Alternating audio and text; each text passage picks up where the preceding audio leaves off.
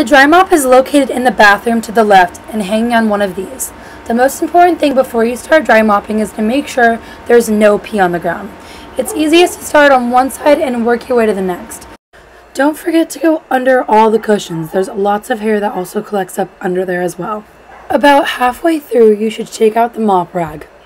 For the sake of the video, I'm just going to do a little part just to show you.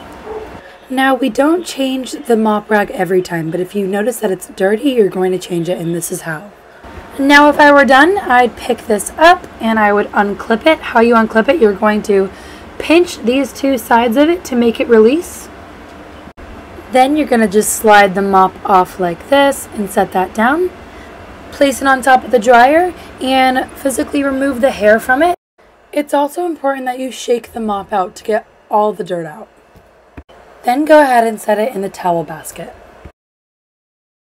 Finally, you're going to want to put a new mop onto this dry mop.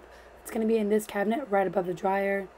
You're going to take the metal piece and just slide it upwards inside of it, like that. Now pinch the top of the dry mop to attach it. Now it's all set and time to put it back in the bathroom.